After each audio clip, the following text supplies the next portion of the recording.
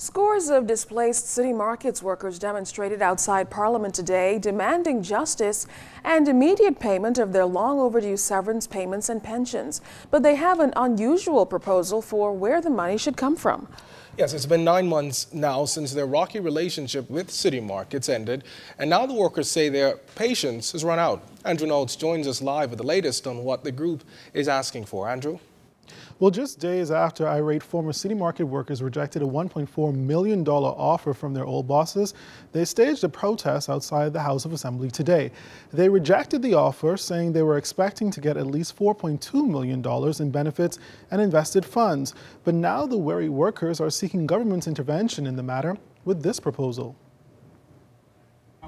Right now is to not to secure the severance package, but to make the owners of the company to pay out the severance package, the $4.2 million for the employees, as well as if in fact there's no money in the company, then the Bahamas government should have regulated the operation of a public traded company with BSL Holding, which did not happen.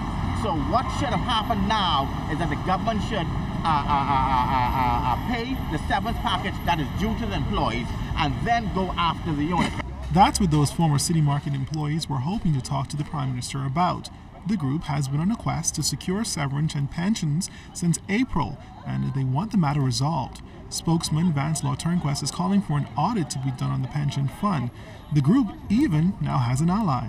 The severance matter by law, under the labor laws of the Commonwealth of the Bahamas, their entitlement basically is $4.2 million. We're asking the Bahamas government to come up with the $4.2 million severance matter for all the employees at City Market. This is not, we're not asking for anything. We're not begging for our money. That's the entitlement. These persons have worked in the company for over 10, 15, 20, and 30 years. This law. This is past the level of City Market. We're now fighting for the protection of all workers in this country, that this never ever happen in this country again. These people that are here behind me have been suffering for over a year. No food to put on the table for their children, no money to pay the bills, and it's time now for the government to step in. I am asking Prime Minister Christie to do everything in his power to bring this to an end. Joining them was Chairman of Citizens for Justice, Bishop Walter Hanschel. He says he's appalled that the matter is still pending and that Bahamian workers have to suffer in trying to feed their families and pay their bills in these challenging times. City Market was sold. The owners received their monies. Why are the workers not paid? That is not right. They're not begging, they're not asking for any favor, they're not asking for any handout. They are asking for what is rightfully and legally due to them under the laws, the labor laws of the Bahamas.